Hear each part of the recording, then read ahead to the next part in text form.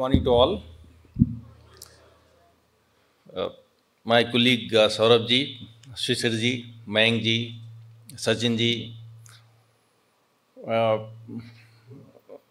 भुवन जी, in fact सबसे लंबे time से आप जानने वाले, मैं आपका नाम एक सेकंड के लिए, अमित जी एंड श्याम सुंदर जी, एंड आपका भी नाम मेरे जहन से उतर रहा है, बट मोर ना, okay perfect, and students from different colleges. आप कितने जगहों से आए होंगे बच्चे लोग?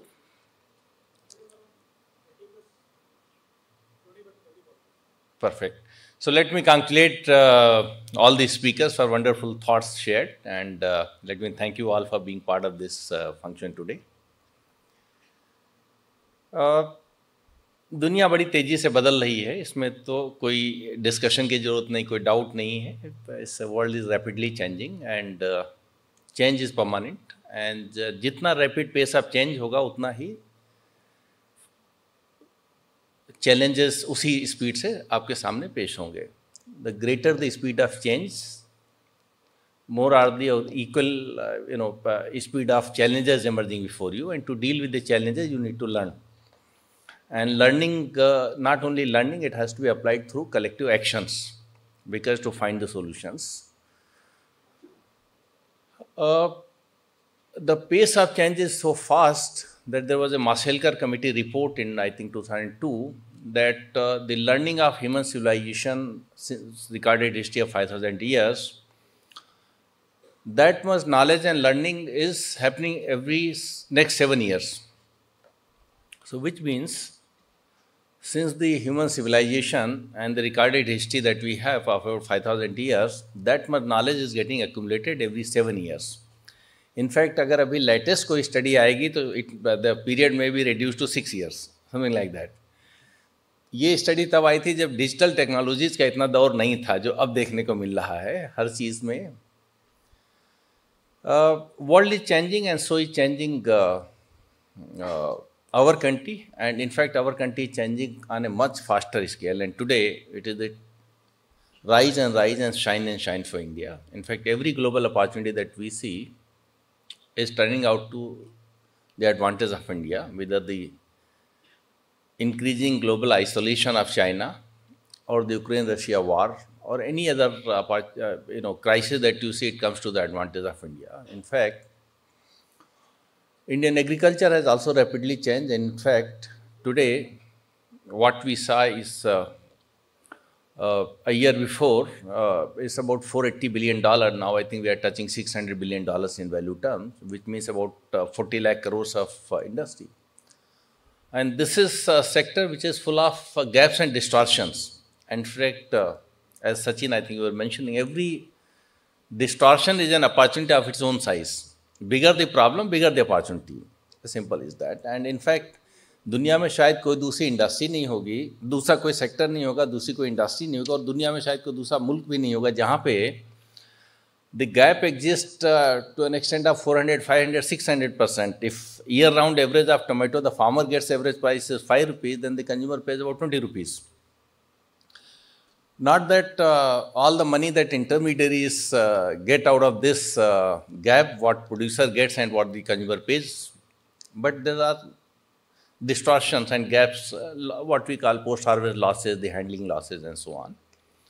So this is, in context of Indian agriculture, the maximum opportunities you will see in the post-harvest management, which is post-production gamut of activities. These are agribusinesses, agri-trade, harvest management itself, logistics, storage, and all the value-added activities, and of course, including trade. So since 1947, and more importantly, 1967, when the Green Revolution began, we were focused on production, and we remain, because of the deficit, naturally, we were very production-centric mindset, and all the courses at agriculture we studied in BSc Agriculture, they were all, related to production, and maximized production was the only policy thrust and the mantra in agriculture. It is only last about 10 years of 15 years, we can say that commodity after commodity, we either become surplus, self-sufficient or surplus.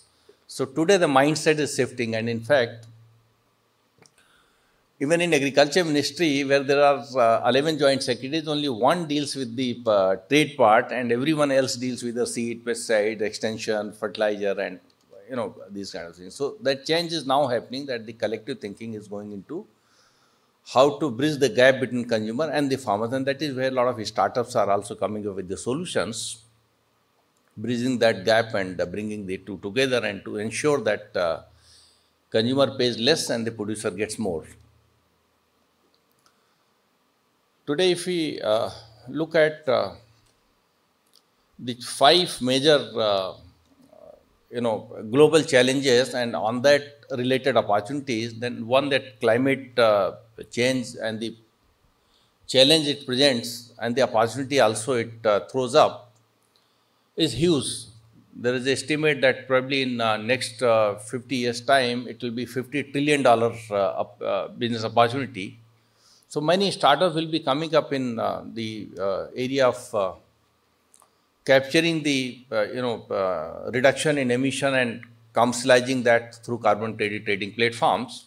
So this is one area, but this is commercial side of it. This is actually a very grave challenge before the humanity, because the climate change is not now in textbooks. It is for real. We can see ourselves. Snow fall in Saudi Arabia and temperature rising to 42 degrees in Europe. We can see it, and somebody mentioned that Bangalore getting flooded. So these changes there. So this is one, that entire agriculture production system will have to get reoriented to deal with the climate. So climate adjusted agriculture production system, whether we call climate resilient crops and agriculture, or climate adjusted more importantly. That is one, that in your thought process, whichever roles you are into, you'll have to keep in mind that climate change is real, it is happening on a very fast pace. To ensure food production, all the strategy required to ensure that we are able to produce and we are able to get it to the consumers. So that's the biggest challenge before us. In fact, India has come up with very right kind of policy thrust at a time when it was required to be that on India's persuasion, you all know that International Year of Millets currently we are celebrating, and celebrating on a very massive scale worldwide. All the embassies have been instructed to celebrate in each country, and India also year-round celebrations there. So millets hold a lot of promise to deal with the climate change. This is a climate smart food production system. It is also health smart. It's also nutrition smart, because all the beauty of what a smart food should be, that is, and India advantage has, it's about 42% of the world's millet production we account for, and therefore link global opportunities in terms of trade also. Second concern area is, of course, the nutrition, which also gets linked with the millet production. But nutrition, we are acutely undernourished country, from 18 to 32% on different parameters. In being undernourished from stunted growth of children to the lactating mothers facing, and many problems that we see, underweight child and so on. So this is second area. And third is, of course, the opportunity for India in context of the trade. We are about 8.5% of the world's agriculture in value term. But in trade, we are just reached 2.3% after crossing $50 billion. So for a long time, we are about $32 billion. But now, so last few years have been very, very good for India's agriculture exports. Against $23 billion of imports, we are about $51 billion in exports. This year, we may well touch $60 billion. Then digitalization, people have talked about, and this is a great opportunity and very fast pace of happening that also. From traditional agriculture to modern to precision agriculture, now to digital agriculture, we are moving in that direction. So this will have to keep, observe minutely what I think Sachin mentioned, that wherever there is a less application of digital tools, or you can look at and come up with the solutions if you are getting into kind of looking into creating a startup or an opportunity to figure out what application you can make out of that. So digitization of different activities in agriculture and digitalizing that to make a business model out of that is something that you should be looking for in the years to come. And lastly, linked to climate change is, I would say, the sustainable agriculture production system. Again, I'm coming back to the first point.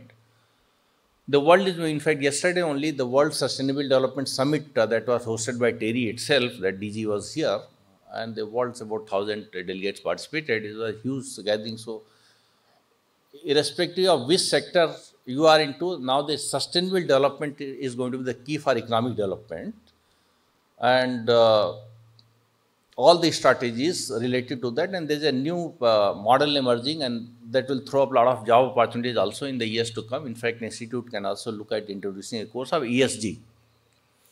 So ESG, I think, have not been introduced even at IIMs. So this can be one course also can be looked at, but you all have to do a lot of research and reading if it is not already part of the course curriculum, that how the ESG is going to govern the businesses and how the business opportunities are going to come up in the ESG segment. So these are some of the thoughts, but let me thank again all the speakers for sharing their valuable thoughts and spending time here. And thank you, Saurabh ji, for hosting us all and initiating on this important program.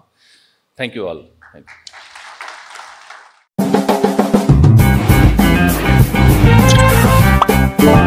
you.